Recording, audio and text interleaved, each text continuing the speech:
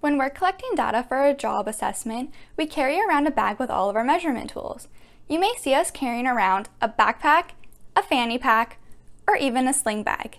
The type of bag we carry around depends on the job we're assessing, the tools we need to assess that job, and the ergonomist preferences.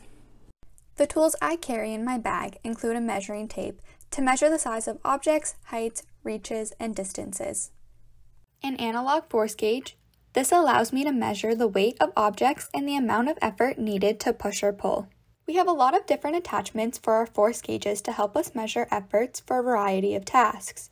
This includes the hook attachment, the flat plate attachment, a large plate attachment, and a pointed tip attachment. We have other connectors to help us grab onto items that don't hook or push. There's a grip dynamometer to estimate the amount of effort used to grip an object.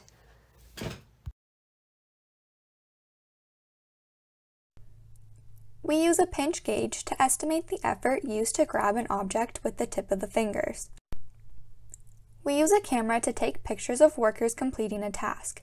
The picture is used in a report to demonstrate a worker's posture while performing a specific task. It also provides data for any biomechanical assessments that we need to do. Additional tools in our bag include a pedometer, a stopwatch, some shoelaces, zip ties, tape, and pen and data collection sheets. If you have any questions about why or how we use these tools, feel free to ask your ergonomist next time you see them, or visit our website to contact us.